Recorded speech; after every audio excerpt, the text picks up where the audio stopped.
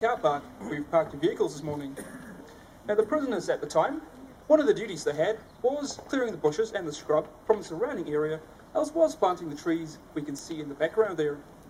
Now the trees in the background would also become the world's largest man-made forest, so no mere feat. Now one day, while they were clearing the bushes and the scrub, they came across the clearing that we're all sitting in today. And what they found looked nothing like the geyser we see here. In fact, it was more along the lines of a hot spring, which was roughly shaped like the rocky formation just slightly behind me there, closest to the bushes. Oh, yeah. Now, as you guys can imagine, working outside in the dust and dirt every day, the prisoners get quite dirty, and so do their clothing. So rather going back to the prison, collecting firewood, create boiling hot water to do the laundry, they thought they could come straight into the natural hot spring to do the clothing. Now one day, while they were doing the clothing, one of the prisoners dropped a rather large bar of soap into the water. After a few minutes, they started noticing little differences. A bit of a rumbling sensation underneath their feet, and also rumbling noises around them. After a few more minutes, what happened was, the clothing shot skywards, and the prisoners bolted off into the background there, never to be seen or heard from again. Until a few hours later when they got caught. Now, what exactly happens is that underneath our feet, there's a reservoir of water which holds roughly about 30,000 litres of water, and is roughly shaped like an hourglass. And like an hourglass, it has two sides. Now the bottom half of water is superheated to around about 150 degrees Celsius, and the top layer around about 90. And what the top layer does, it acts as a blanket, keeping the superheated water down below at bay, and making sure it doesn't shoot straight through the top. However, by dropping the large bar of soap into the water, it breaks the surface tension, mixing those two temperatures together quite rapidly, which causes a flash of steam and eventually pushes all the water straight through the top.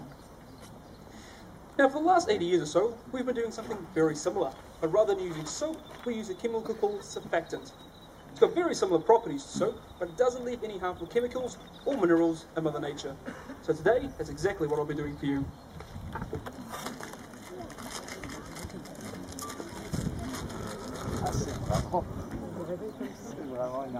Kind of smells like PVA glue.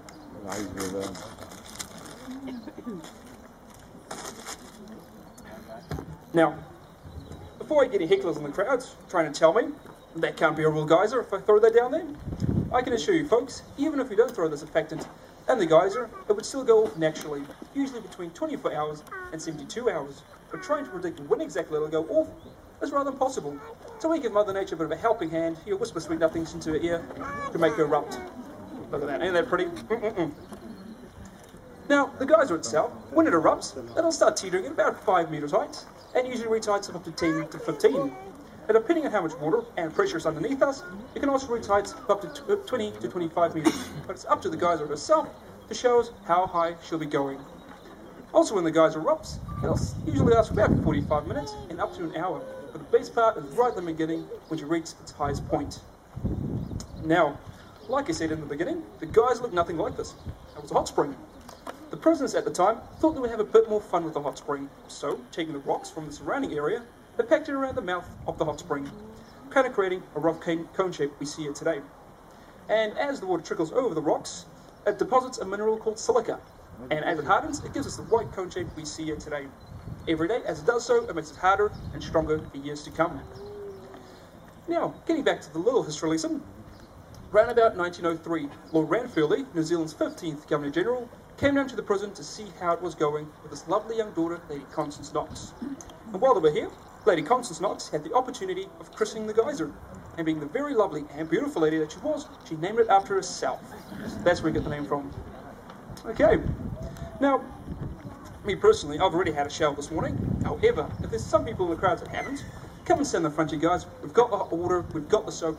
All you need is a bit of a towel for afterwards. Okay? Now, there might be a bit of a breeze up in the air, so if any of the water does blow into the crowds, guys, don't worry. By the time it reaches you, it won't be hot at all. It'll just be a nice, warm, soapy feeling, so there's no need to worry. Okay? Now, if you guys are going into the park afterwards again, please stay on the footpaths, as there for your protection. And if you have any other questions, please feel free to ask myself or any other staff members in the park. And before this geyser goes off, I'm going to bolt it, and like I said, you'll start hearing the differences, like a little bit of a rumbling sensation around us. That tells us it's just going to go off. Okay guys, once again, welcome to the Lady Knox Geyser, and enjoy your stay at Wai-O-Tapu.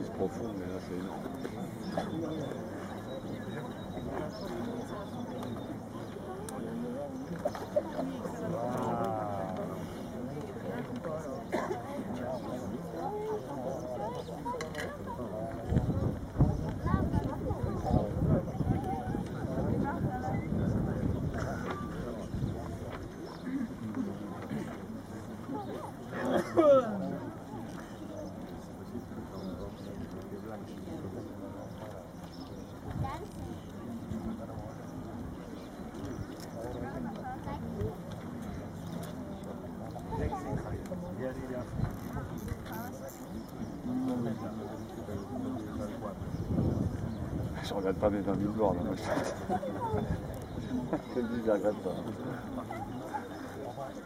Putain. C'est quoi qui a balancé son deux? Du savon mix par exemple? Non, c'est qui a balancé. Du savon pour voir bien qui sont partis. Qu'est-ce que c'est? Alors attends.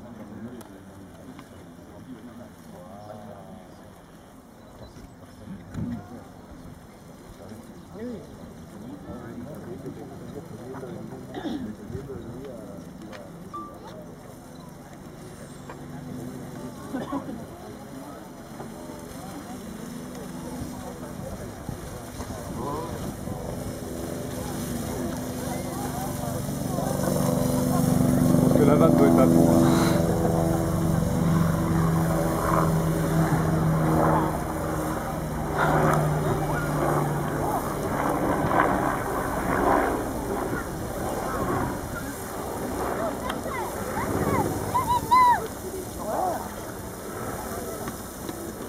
Alors ça vaut pas 20 000 bornes ça?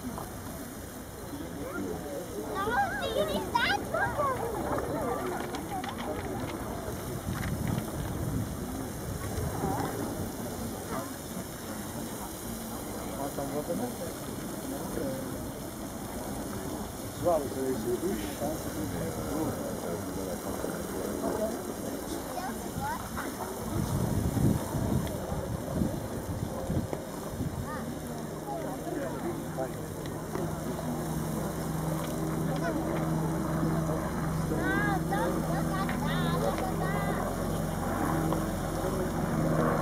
Je crois que j'ai même le micro.